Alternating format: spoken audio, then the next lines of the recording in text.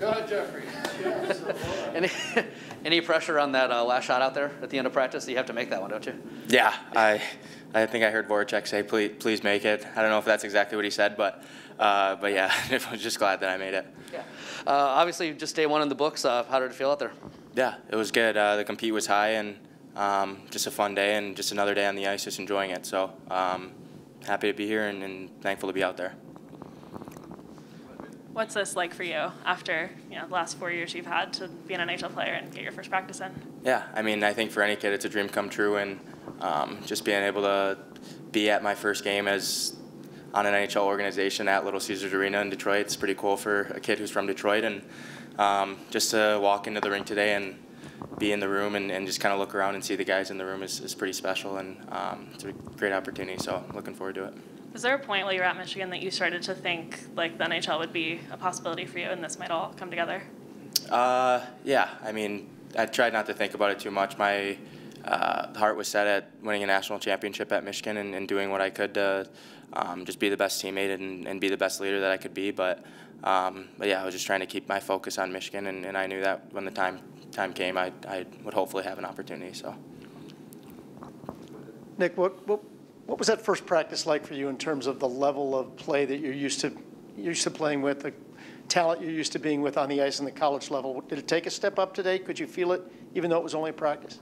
Yeah, I think you could feel it. I think obviously college to the NHL is a jump, but kind of like I said at Michigan, we had a lot of good guys on that team too, and a lot of guys who will be in the NHL soon. So definitely made it a little bit easier with the compete days that we had at Michigan and just the guys that we were playing with. But the guys, you can tell, are just really smart with the puck here and really good skaters. So definitely made it a bit more difficult. And what were your nerves like today, just leading up to it, and then when you actually stepped on the ice, were you a little nervous? Yeah, I mean, a little bit. Anytime making the jump here and being around a new group of guys, it's a little nervous. You don't really want to mess up. But it was a good day. Finally, going through it with Kent, how nice is it to have another guy to have all of these experiences really since the day you signed, have them together? Yeah, it's pretty special. We were good buddies back at Michigan. We lived right next to each other, so we were always around watching hockey, and it's just nice to have somebody else to do it with here, whether if that's going out to dinner or going out to lunch, making sure we're both up in the morning, not having to worry about setting 30 alarms or whatnot. And Jake Christensen is actually in the same hotel as us too, and KJ's buddies with him too, so we kind of got three of us, which is nice to have, and just guys to talk to and socialize with and be around and ask questions, so it's good.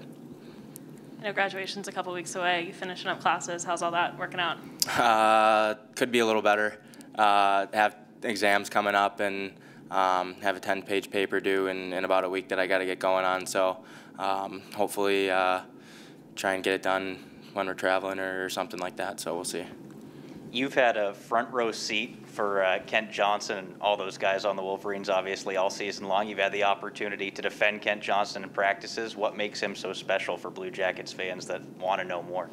Yeah, I mean, you can just kind of see during games, and his deception with the puck is unbelievable. And I just think his just the way that he makes guys think he's going one way, and then he'll just be going the complete other way. So I think that's the biggest thing. It's his deception and his skating and his shot and his ability to shake guys. So he's pretty strong on the puck, which for a guy who's 5'11", 165, 70 pounds, he's pretty hard to knock off the puck, which is pretty special. So excited to watch him play at the next level, and happy I get to do it with him.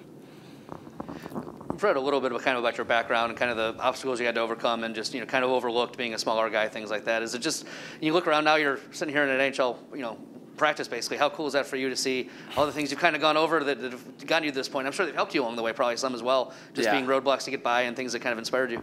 Yeah, I don't really think many people expected me to be here, so just to be here for me personally and believing in myself, and having that belief has really helped me along the way. And I think the biggest thing is just competing and just working hard each and every single day, whether if I was playing high school hockey or I was playing midget major or in Michigan or even here. Just try and compete and try to work as hard as I can and have fun. So if I'm not having fun, then why am I playing, So that's the biggest thing is I'm just trying to soak it all in and enjoy it and compete every single day.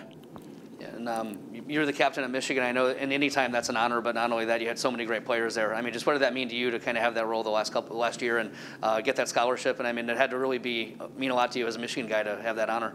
Yeah, I mean, anytime you get to wear the C anywhere in college or in general, it's a pretty great opportunity and was very special to me. And especially being able to be a Michigan guy was a dream come true for me. And kind of like I keep saying this all the time, but all these draft picks and all these guys on our team who are going on to the next level at Michigan, they're not just unbelievable hockey players, but they're great people too. So lifelong friendships that I'll have forever, and I'm really excited to see them go to the next step and have play NHL games soon here. So it should be good. When did the Blue Jackets start talking to you? Ken mentioned they'd kind of asked him about you, and how did those conversations go? What were they telling you they liked about your game? Probably around, I'd say, Christmas time. Obviously, the staff watched a lot of Michigan games because of Kent. So I think they were able to see me play a lot throughout just this last year, and reached out around Christmas and met Rick and Yarmo and Basil after one of the games, which is nice and pretty special and cool to meet the GM and obviously a guy like Rick Nash too after games. So just had good conversations with them about opportunity, about coming in here and just trying to do my thing and compete and play my game. So really respected and believed in what they were telling me and what they were saying. So it was just good conversations, and you could tell they really cared and really genuinely had interest. So it was good. Nick, you've had a lot of moments since Saturday afternoon. Have any of them been call-home moments? Oh, I got to tell you about this. I mean, what has stood out over the last 2 or 3 days? Yeah, I mean, obviously I'll call my parents every day and kind of let them know I had a little bit of time yesterday just to kind of reflect and talk to people, whether if that's old teammates or friends or other family too. So pretty cool just having conversations with people and just seeing how much they really care about me and really support me. So a lot of credit to my parents for everything that they've done for me. And yeah, it's definitely nice to call home and have my brother asking about what it was like to meet Patrick Laine or stuff like that. And it's pretty cool today. Going down on a 2-on-0 and thinking in my head, like, okay, I'm passing it to Laine, like, put it on his tape. Like stuff like that. It's like pretty funny that I'll tell my brother or tell my parents when I give them a call, and they'll laugh about it. So it's good. So I'm just trying to enjoy every moment and try and get better every single day. Take a few on Zoom. Go ahead, Aaron Portzlau.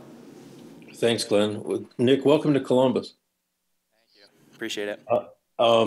When you've been described to me as a guy that plays with a chip on his shoulder, and I'm wondering if that chip was put there by the people maybe not thinking you belonged to Michigan and not thinking you belonged as an NHL consideration, et cetera, et cetera. And do you plan to keep that chip there as long as you possibly can? Is that part of your game and your makeup? Yeah, I think that's a big part of my game is playing with physicality and not being afraid to play physical. But yeah, I think that comes from just kind of growing up and, like you said, having that chip on my shoulder and having an older brother who would toss me around in the basement playing mini six or playing basketball. And obviously when you're the small kid on the block or the small kid in school, you got to fight for everything you get. So I think that's kind of a big thing growing up for me that I was able to learn and able to carry through my career so far. So I definitely plan to continue to do that. And can you confirm, did an NHL team offer you last year and you turned it down to come back to Michigan? Yeah. I wanted to, obviously being a Michigan guy, I wanted to be the captain of this Michigan my senior year and get my degree and be able to be just a captain of the team that we had with all the guys. So very thankful for my time. And that team expressing interest was that the first time, or was there a moment before that where you thought an NHL career was possible after college? I mean, I always kind of thought about it in my head, kind of thinking that I could do it. But I think once that happened is when it really first hit me of, maybe I really can, or maybe I'm not that far off. So I think that was a big step for me to take in terms of development and the way that I thought about my game and where I could take it. Yeah. And can you say what set the Blue Jackets apart from some of the other teams you had interest from just these last couple of days? Yeah, I think it's just all my conversations with Yarmo and Basil and the rest of the staff too. And I mean, the culture that they're trying to build here in Columbus is just, they want guys who compete, and I think that's the way I play. I compete every single day, and so that was one of the biggest things for me, and just had honest conversations with them and where they thought I was at and where they wanted me to be. And I think there's just a great opportunity here to play and develop. So.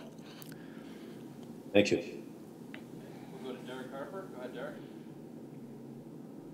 You're obviously new here, but I don't know if you've seen this fan base. They love this team. How big is that for you coming into a city that really loves it? Yeah, I mean, it'll be really fun. I'm really looking forward to it. I've heard a lot of good things about the city and the atmosphere in the rink, so really looking forward to it. And like I said, I've only heard good things about the city of Columbus and the atmosphere here. So. Okay, we'll close out with Mark Schein. Go ahead, Mark. Thank you, Glenn. Just Nick, welcome to Columbus. Just your conversation with Zach Werenski, a fellow Michiganer, fellow defenseman, just your opportunity now to be able to get to know him and learn from him as you go along. Yeah, I mean, it's pretty special, especially being able to be a Michigan alumni. And like I said, I've only heard good things about him too, and the way he plays, and not only who he is as a hockey player, but who he is as a person too. And we got a great resource in Brandon Naurato, Michigan's assistant coach who works with Zach over the summer. So they have a really good relationship. So I was able to talk to Naurato a lot about him and just kind of get to pick his brain and everything. So really looking forward to growing a relationship with Zach and the rest of the guys on the team, and should be fun. So I'm really excited. Recording stopped. Yep. Thanks, guys.